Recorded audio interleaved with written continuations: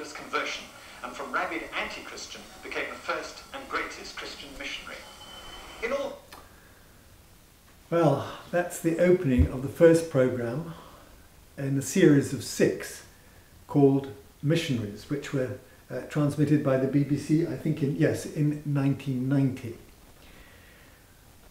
I've just been thinking about how this series actually got on the air. It was my idea, because I suddenly realised about 25 years ago that the BBC had never done a series, or a substantial series, about missionaries. Although they have been, and still are, and certainly were then, incredibly important. And when you think about the influence of Christian missionaries, of Muslim missionaries, in fact missionaries of all denominations through history, then they have been incredibly important in spreading not only, of course, their faith, but their culture as well. Just think of the Muslim faith being taken to Spain. And so I thought, well, let's do something about missionaries. And of course, you couldn't do the whole lot, so we decided to do Christian missionaries. And yeah, I think you'll find it interesting, controversial. You may not agree with all of it.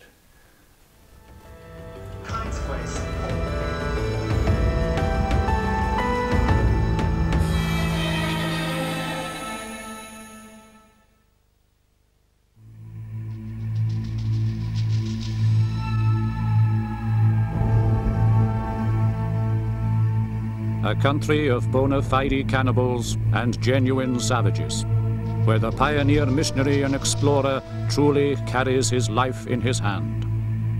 A land of splendid mountains, magnificent forests, and mighty rivers, but to us, a land of heathen darkness, cruelty, cannibalism, and death. We were going to plant the gospel standard on this, the largest island in the world, and win it for Christ. And as the gospel had worked such marvels in other parts of the world, we felt sure that it could not fail in this home of the Papuan and cannibal tribes.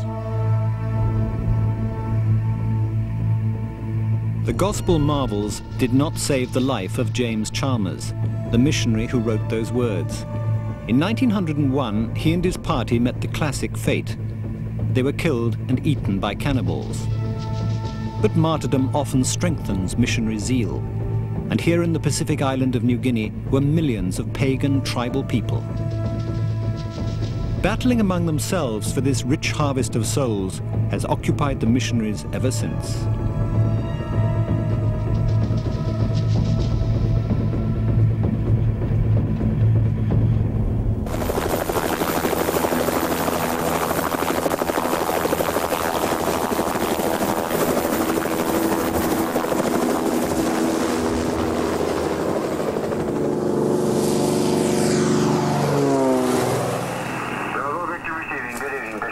Good evening, brother. How are you? Oh, just fine this evening, Bishop. Since the days when James Chalmers was consumed by cannibals, the missionaries have used every development in communications technology to win advantage over each other and to impose their beliefs on this forbidding and inaccessible land.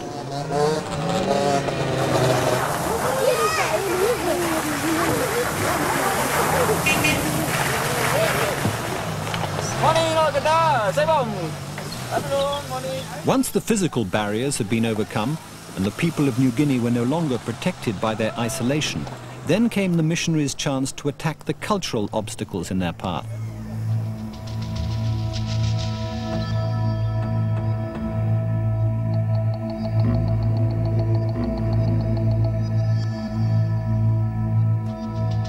And formidable obstacles they seemed to be, hundreds of tribes, hundreds of languages. For anthropologists, New Guinea was a great living laboratory of primitive customs and beliefs, something to be protected. But the missionaries saw it differently. For them, the old ways were the ways of the enemy.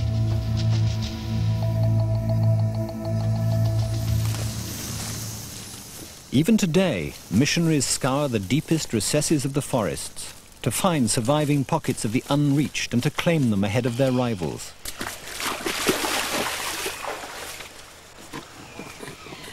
Persuading these tribal people to alter their ways has never been easy. Traditionally, they practiced polygamy, and women changed hands on the payment of an agreed number of pigs.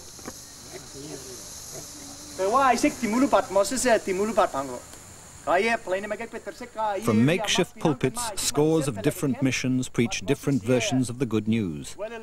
Whether the alien and difficult Christian message is understood is doubtful, and yet relentlessly they persevere.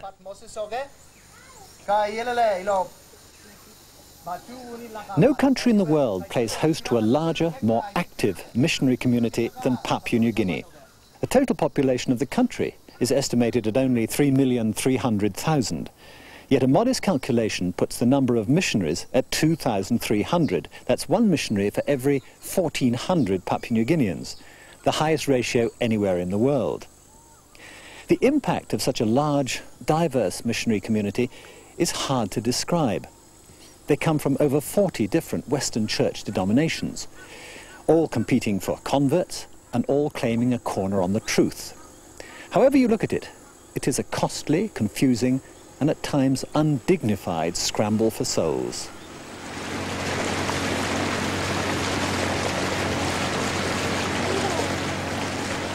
Missionary heroes, risking all to carry the gospel into savage places. This is the romantic image. But missionaries have always carried much more than the gospel. With them go all their Western ways, all the cultural bric-a-brac from their distant homelands, all the values and assumptions and loyalties of the Western nuclear family. Each mission takes with it a cargo of different ideas, just as hard to jettison as modern conveniences.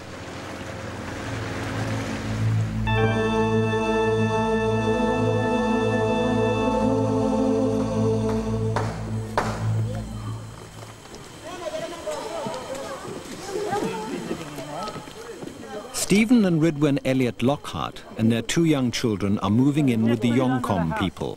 Their intention is to translate the Bible when they've learned the language. But top priority is building a family home, and a special missionary construction team is hard at work.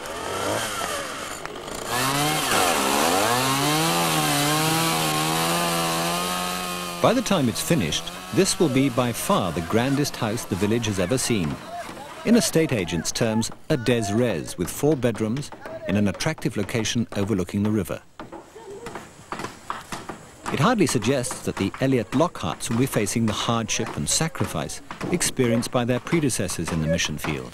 I think those early pioneers were a breed apart, and when they came out to this area, or in any part in PNG, they really were remote, isolated. We're not first contact missionaries. We're not fearing the cook pot or the arrow that flies by night.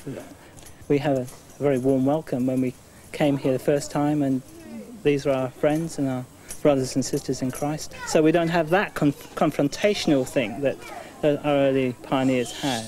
But I think in many other ways, the fact that we're building our house out here and we're trying to relate to the people as closely to them as we can manage to go.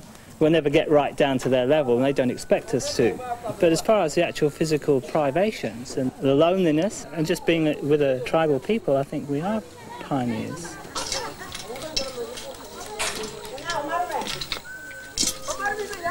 Is there not, though, a little bit of romance about working in the foreign mission field in a place like this? Oh, definitely. It's beautiful. I'd much rather be here than trudging the streets of Birmingham or, you know, an open air in the snow, which is what I did before.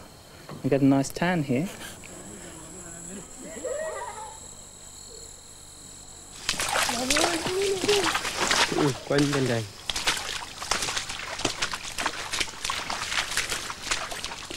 Sal Lofaso, his wife and 2 small children have exchanged well-ordered lives in New York City for the uncertainties of a particularly inaccessible mission field. They believe they've been called to take the gospel to a small scattered tribe called the Ningrams, and at present that means a 7-hour trek along jungle paths. In fact, the Ningrams have already been evangelized by Catholics, but according to fundamentalists like Sal, that doesn't count. In fact, it gives his task a special urgency. There is a definite urgency simply because we don't know when Jesus Christ will return. We know that he has commanded us and commissioned us to go to every creature to preach the gospel. And that's why we're here. We're here to give the Ningrams an opportunity to hear the gospel, to hear of Jesus Christ so that they can put their faith in him. There's a definite urgency. If it wasn't an urgent task, we wouldn't be here.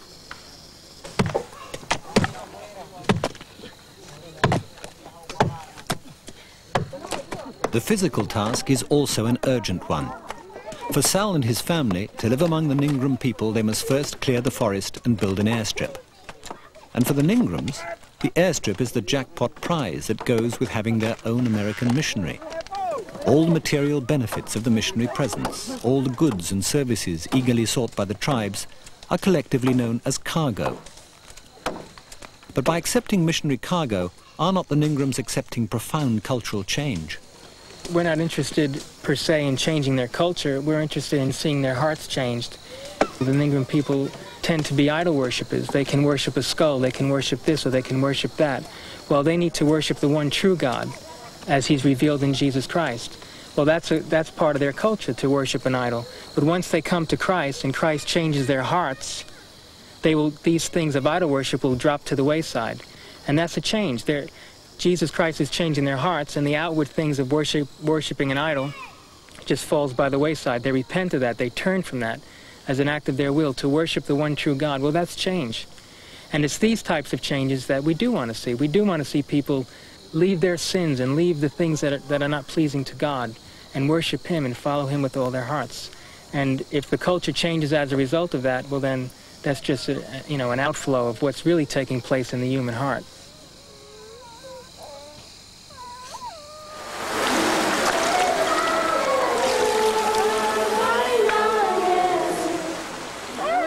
Among the Konai people, this change is now expressed in solemn ritual. The missionaries have been here longer and have prepared the people for baptism. Whether they understand it or not, they're saying goodbye to their own unique tribal heritage, washed clean of the old life and ready for the new. When a person comes to me and says that they want to become a Christian, I ask them if they really understand why Jesus came and died and rose again. If they can answer the questions and give us an idea that they understand what the gospel is, then we feel that they're Christians. Patty? Man often looks on the outward side, but God only knows the heart. And, we may not fully understand everything, but yet they're taking that step of faith and believing. If they hear the gospel, the message of the gospel, and they don't understand it, are they saved? I'm sorry, it's just another mistake. No, not if they don't respond to it personally. It's a personal relationship with Jesus. So if they hear but fail to understand, what happens?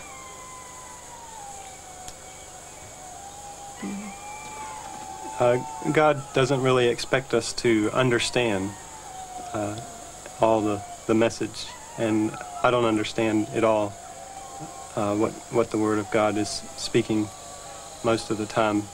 But God asks us to take a step of faith and depend on Him completely. What do you believe would be the fate of these people in eternity if you had not brought the gospel to them? For those that have never heard, then they would be where man is separated completely from God, and it would be eternity in hell. It's a temptation, of course, to anybody who wants to win, as it were, to say if you don't join us or if you don't do it this way or that way, you'll go to hell or something. I believe that is contrary to the gospel. I believe that our Lord's own teaching in the Gospels about judgment is figurative teaching. I'm almost as bold as to say that we aren't judged, but that we judge ourselves by the way we live up to the challenge that God gives to us. And I think it's quite wrong to teach people, more particularly people whose background is fairly simple and elementary, that the consequence of this is fear of hell and damnation and all this. And I think amongst people who are prone to great fears, it's not right to play on that. This was Bishop David Hand 40 years ago. As a young missionary in Papua New Guinea, he was engaged in genuine first contact evangelism. He trekked into parts of the Central Highlands to preach the gospel where no white face had ever before been seen. He's one of the few remaining missionary explorers of the old school. Like all missionaries, David Hand came to change the people. True, he never threatened them with hellfire if they refused to change. But as he strode across the mountains and established his churches, he could show that his God was all-powerful. For the local gods were never able to stop him. Missionary influence has been considerable, but he believes overstated. Do you say that it is utterly wrong to blame missionaries for the destruction of traditional cultures? Yes, because they would be destroyed anyway by impact with outside influences. Furthermore, I think that, well, granted, I'm not going to pretend that early missionaries may have made mistakes, did make mistakes, and were inclined to say anything, quote, native, unquote, was wrong or evil. But with the advent of modern scientific anthropology during this century, and with a greater understanding and a study by what I would say more intelligent missionaries of the anthropological side and traditional custom and so on, more and more the churches, I think, have tried to use what is already there in their presenting of their message and so on, and not condemning. There are still, of course, certain groups that do, in fact, condemn traditional custom, dancing, all these things, but by and large the major churches, including mine, have not taken that line, and less taken that line.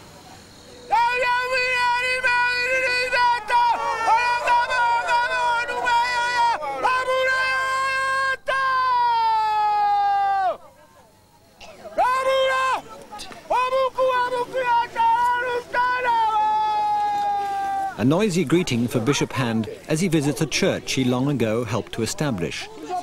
Here are old friends who clearly feel no need to abandon tribal dress. Quite the reverse. They've put on their Sunday best because the bishop is to celebrate communion.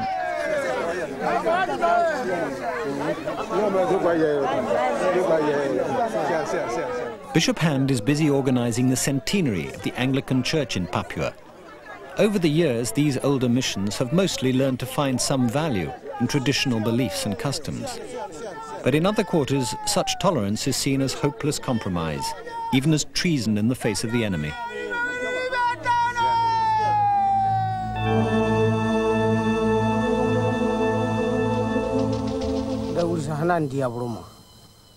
My leader Satan used to rule my life. Satan used to tell me, be afraid of the evil spirits. Steal another person's possessions. Think, kill that man over there. Steal those things. Steal that food. He was my leader. Before the missionary came, I used to belong to Satan. I used to think it would be good if I would steal that person's food.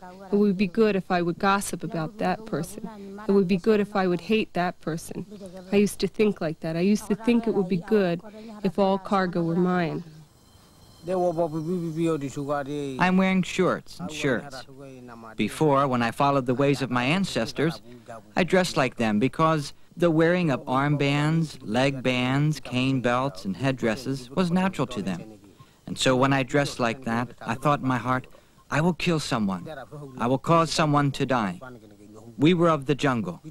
We were not people of the village. And it was some of the wildest-looking people that I had seen throughout our entire time in Papua New Guinea. And they came down these two canoes and chanting the way the Bisodios do with this, whew, whew, whew, you know, and coming down these two boatloads. And I can remember walking down the hill and just thinking, Lord, is this really what you want me to bring my wife and two daughters into a situation like this? Because I knew nothing about the people. Go ye into all the world and preach the gospel to every creature, not just those in big cities, but those in remote, primitive, tribal areas. This is the reason that New Tribes Mission has come into being, and we're out here to teach. The New Tribes Mission supports more than 200 missionaries in Papua New Guinea alone, and many of them are gathered here at mission headquarters in the highlands. New Tribes is rich and powerful and fundamentalist. Their fundamentalism gives them the most urgent motive for taking the gospel to unreached people, to save them from hell. To reach the lost tribes until the last tribe is the slogan that has propelled this growing band of men and women, mostly American, relentlessly to seek out tribal peoples before it's too late. We believe there's coming a day, and it may be very soon, when Jesus Christ shall return to this earth. Lord, we believe that your coming is near, and we want to be about your business. We want to be fulfilling the Great Commission on the basis of the great claim of Jesus and the authority that he has to give us that commission. Bob Kennel arrived in Papua New Guinea 10 years ago. Even then, very few tribes had escaped the attention of the missionaries. But in the remote Sepik River region, Bob Kennel found one, the Bisorio people. And among them, new tribes constructed a mission compound. This was the base from which Bob Kennel and his partner George Walker set out to save the Bisorio people. If we start it like on, say you start on Matthew, for example. For Bob and George, a daily jog round the airstrip, their lifeline to the outside world. Using the airstrip, the mission's own airline, Tribal Air, keeps them supplied with rather more than the bare necessities of life. Go ahead.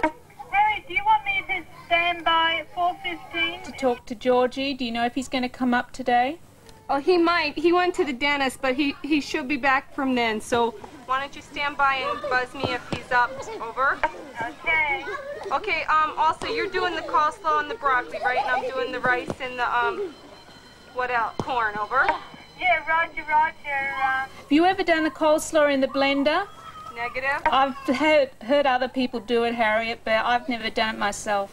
Yeah, roger. No, do you need any more mayonnaise? Yeah, roger. Waterbeds, washing machines, microwaves, videos and freezers. The missionary families see no reason for unnecessary material sacrifice. Not for new tribes the frugal jungle life that might bring them closer to the local people, the Bisorio they've come to evangelize.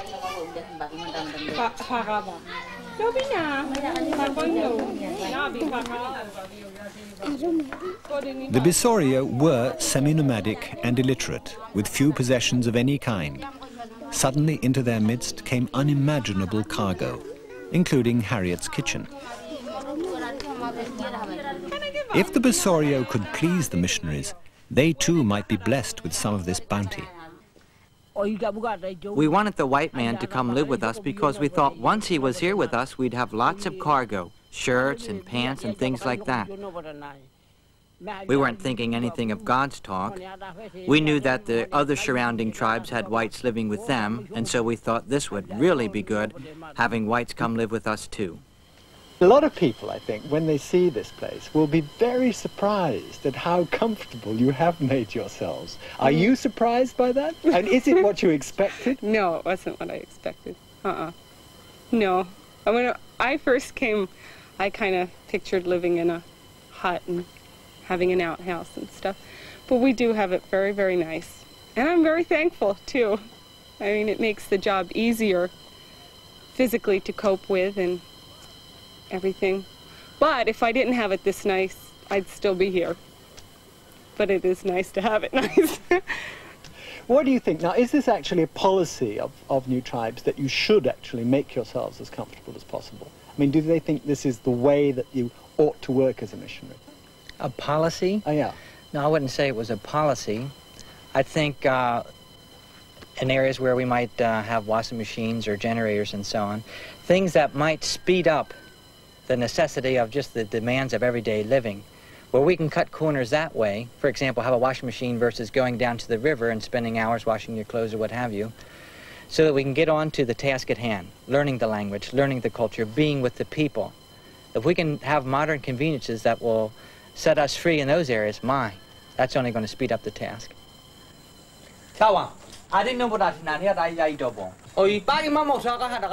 And what a task it is, out of the Stone Age and straight into Bible school, for the story of Noah's Ark. In what passes here for biblical costume, George acts out the Bible story. He and Bob and their wives are now fluent in the Bisorio language. In fact, they're the only Westerners to speak it, so the only way we could talk to the people was through the missionaries.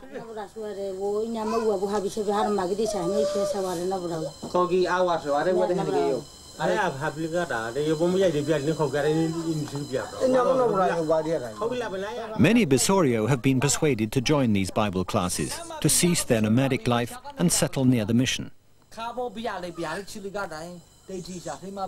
According to the missionaries, the Bible has set the Bisorio free, liberated them from the fear of evil spirits. But in place of that fear, have not the missionaries introduced the possibility of heaven and the dread of hell?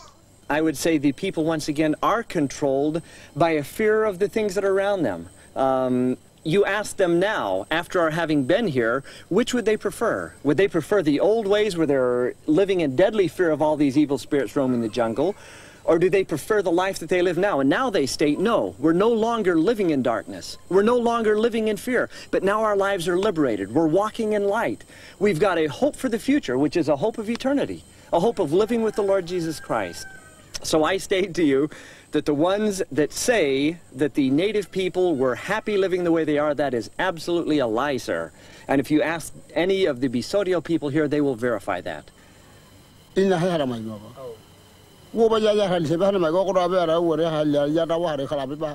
Before the missionaries came, we were like wild pigs. But now we are living well, like domesticated pigs, living comfortably inside the fence. Before they came, we were as though wild pigs outside of a fence. But right now, we are living well, like domesticated pigs. Obviously, we believe we've got the truth. We're not going in arrogance, once again, just for the purpose of trying to change their lives or to make them little Western Christians. We try to work within the framework of their own culture. And the things we share with them, yes, there will be changes, but if I believed it was changes that are going to be destructive, we would never come here. But do you accept, Bob, that other people may also believe that they have the truth? Yes, I do. And we do not come in, like, say, to the Bisorio people and say, okay, this part of your culture's got to go, this part has got to go, but instead we share with them the way that we believe. And we state to them, it is entirely 100% up to you, whether you believe it, whether you reject it, whether you choose to hang on to your old beliefs, that is entirely up to the people. But we do present to them what we believe is truth based solely upon the Word of God. But you do say to them, do you not, if you reject this, then you will go to hell. We tell them that we believe definitely that the one who created this world, God, has also created a place called hell, that he cannot stand sin, that he cannot stand unrighteousness because he's a holy God. And as a result of that, yes, there is a place called hell, and for those that do not believe his message, then yes, they will spend eternity there.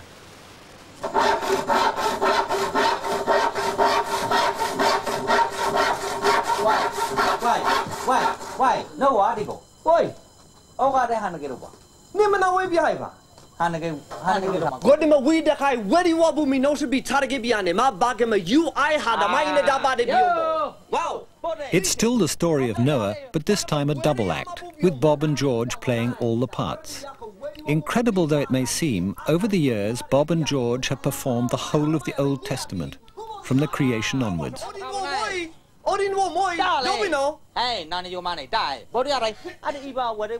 The moral is rammed home. Noah was mocked for building the ark. People awaiting the return of Jesus are also mocked. But they'll be proved right, and the rest will go to hell. For the Bisorio, the missionary view of the world is all they have. You believe that you have been sent by God to do this? Every missionary I've met here in Papua New Guinea equally believes sincerely, I think, that he's sent by God. Right. I believe they do believe they're sent by God. Some of them are going just on the basis of good principles. And some, I believe, are going on the basis, truly, of the Word of God.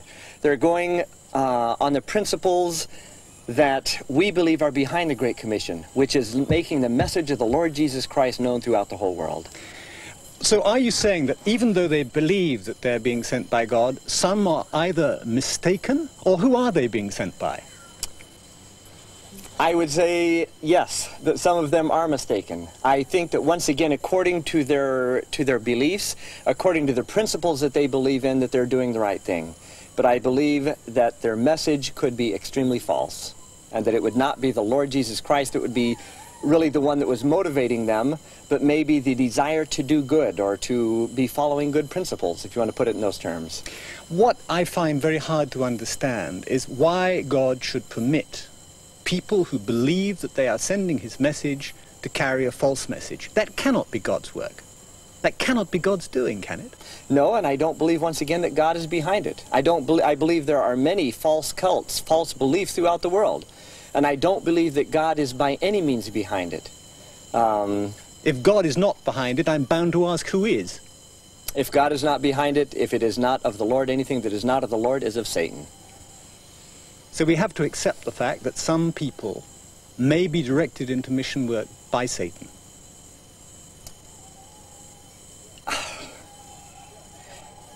Yeah, no, I see where you're coming from. Yes, I mean, if you're going to put it in that light, yes. If something is not of God, it is of Satan.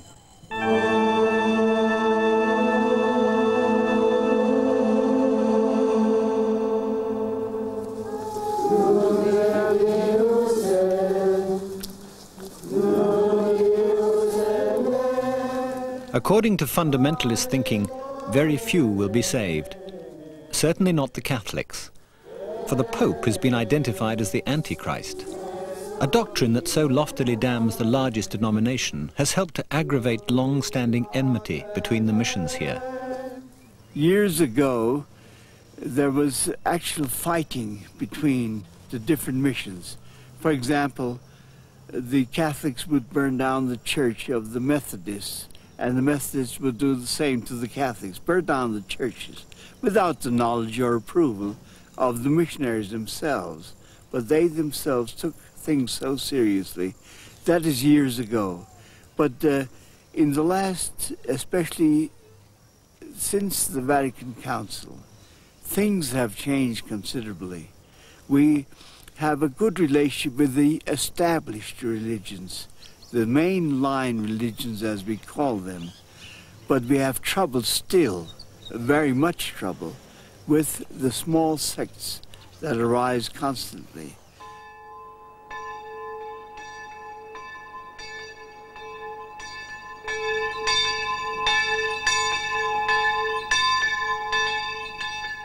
From the very beginning, Catholics and Protestants competed for souls. When the first Catholics arrived on the shores of Papua, they were refused permission to settle, so they pushed inland into the mountains among hostile tribes. 70 years ago, the French Sacred Heart Fathers established this mission here at Ononge. They built churches, schools, and clinics. By all accounts, it was a little French Catholic colony, with the Fathers as benevolent rulers, and something of that air of paternalism survives today.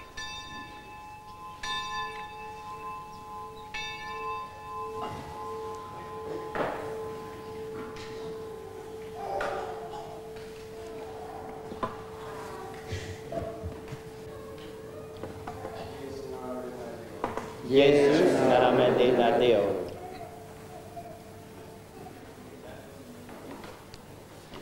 Ialone fuluma debole che calicie tavon nurifente nu thank debole urapostolindi di mari. So far, there are very few indigenous Catholic priests, and the liturgy has made no concessions at all to local art or music or ideas about worship. Somehow, the Mass here at Ononge has preserved the feeling of a French country parish church, even after 70 years.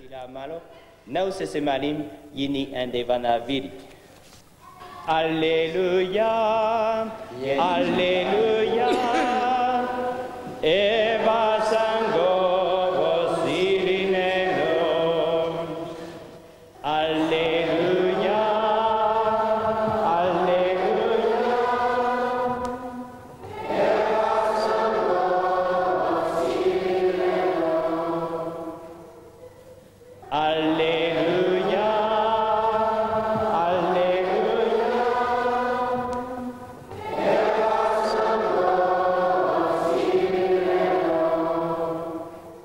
Now things are changing. Cultural imperialism on the Catholic mission field has been recognized for what it is, and a new generation of missionaries has a new buzzword: inculturation. an attempt to embrace those parts of the local culture that are not explicitly anti-Christian, and to find more familiar ways of expressing their faith. The results can be surprising.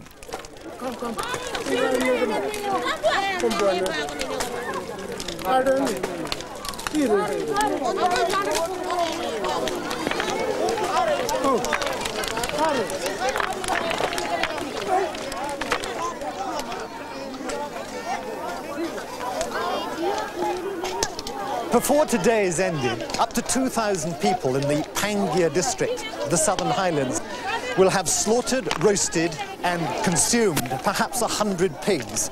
Now, up until a very few years ago, an event of this kind happened rarely, perhaps once in 7 years. And then the pigs were killed and the meat was distributed in order to cement alliances between friendly villages, or in order to demonstrate to the enemy their strength and their wealth. Well, today, the event is happening for a very different reason.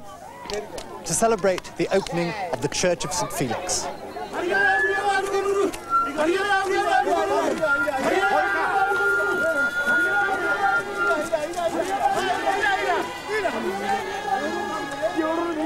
According to the new thinking, it's perfectly possible to amalgamate Christian worship with these traditional forms of celebration.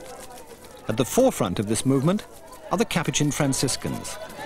We try to study their worship as something positive, and we try to see how we could show them that Christianity builds on where you are. So we're not coming in to destroy anything, we're coming in to build. So we said, God did not come in the pocket of the missionary. God was here. He was preparing you for us to bring the gospel. If God had not been here, you would not have accepted us. You would not even have listened to the gospel. And so I think they realized that God was always here. And I think this is an important thing. And then the more we started talking about God, they started telling us that they even had a word for this person whom we were calling God. Akolali was one word, Yeki was another word. And this was sort of the top spirit, the guy who's on top of all other spirits. And they had a name for this man. Now, they didn't have a very close personal, interpersonal relationship is what we see as being religion, or religious. But they still had a knowledge of him. And so we built on that, where they were, and tried to bring them closer and deeper into what they had already grasped.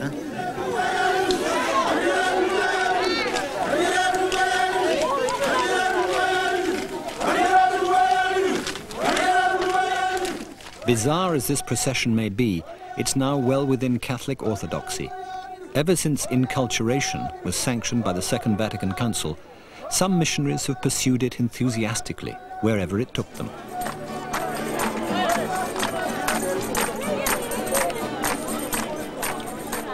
Catholic missionaries are not only the most numerous and longest established in Papua New Guinea, some of them are now the most radical. The Capuchin Franciscans certainly challenged the view that missionaries always destroy local cultures.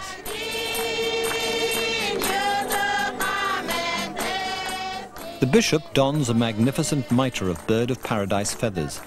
A victory for enculturation becomes a setback for conservation.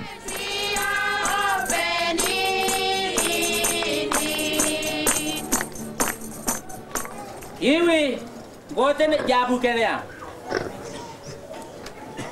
Toro goten kongono, ari arwapa, I jabu, tingi kenya. Yesu Kristu ba, I jabu, namro tafwa, tingi nimini. Nidikuya ke I jabu, kowe ba, Yesu Kristu.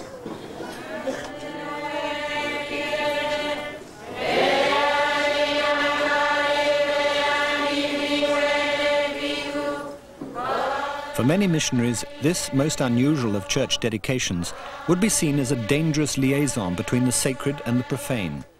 For the Capuchin Franciscans, it perfectly illustrates the happy amalgamation of the two.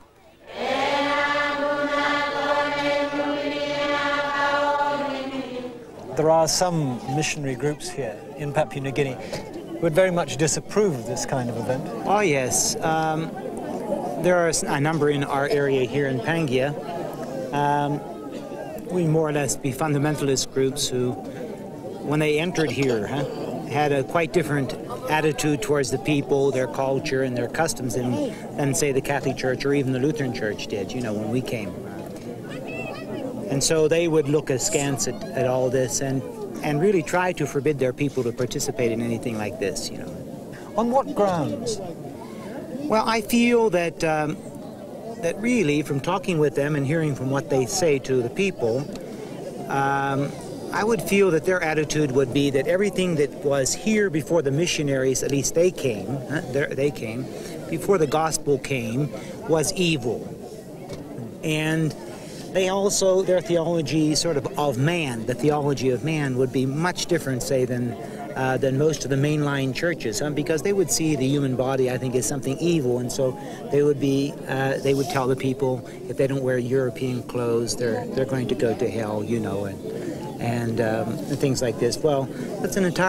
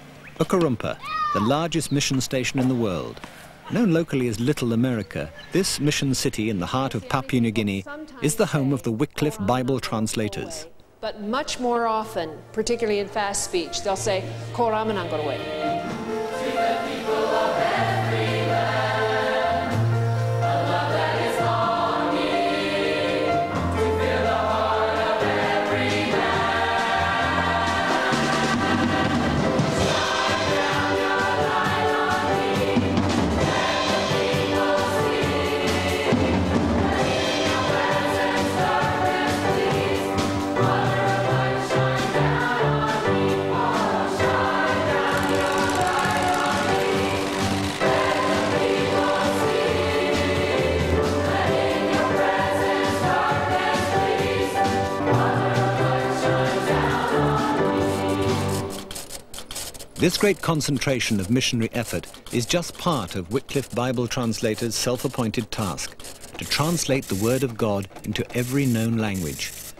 Only then, when every man and woman has the chance to read the gospel in their own tongue, will Jesus Christ return.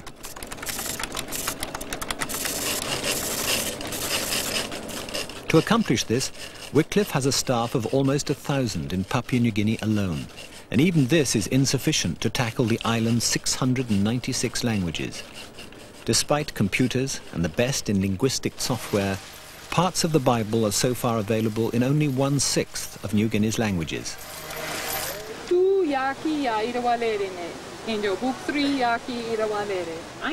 Denise Potts and her colleague Dot James have spent the past 25 years translating the New Testament into the Siani language, that's spoken by only a few thousand people. They've also written elementary scripture books that they're selling at this country market.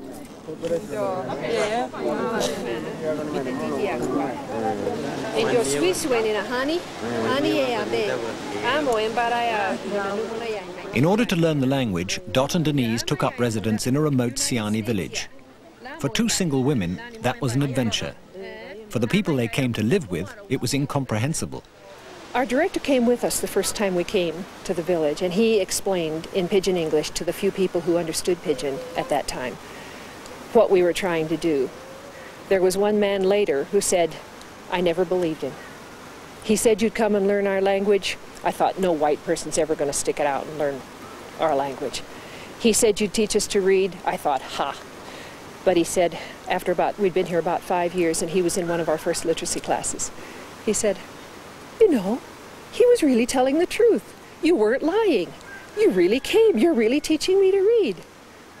So they didn't all understand completely, but they were very friendly with us. They helped us a lot. Did they think that you might have had other motives for coming? Well, some of them told us afterwards that they thought we came looking for husbands because there weren't enough husbands in our own country. They probably wondered what in the world we were doing here. How did you actually translate this verse about forgiveness? They seem to have some difficulties there with understanding. Okay, we had a lot of problems with just this part. We had to change actually the terminology in our last committee meeting, and we'll still have to talk about it some more. They said that if you forgive, if you use this term or the previous term we had, it just doesn't mean anything. It wasn't worth considering. But so we're going to have to talk about that both in the next committee meeting and also around your side of the mountain for how your people react to it. Which means they don't really understand what forgiveness means. Exactly, yeah. The inability to understand the Christian idea of forgiveness suggests that despite the torrent of words, there's still a shortage of meaning. The missionaries have attempted to drag the people of Papua New Guinea through centuries of change in a few decades, through Caxton's printing press and Cranmer's Bible, and into the age of literacy. And they've involved their disciples in their own theological differences and rivalries. What on earth can these villagers make of it all? I think some people are confused. One lady, for instance, came the other day and said, look, my husband has left the denomination we've been going to and gone to another one, and my children are following him, and yet I still feel loyal to my own denomination that I've been baptized in and have been in for a long time. What do I do? What should I do? Would God be mad at me if I left my denomination and followed my family? Or should I stay with my denomination that I still feel loyal to? We just told her to pray about it and that God wouldn't be mad at her whatever decision she made, because God understands our confusion. I'm convinced of that.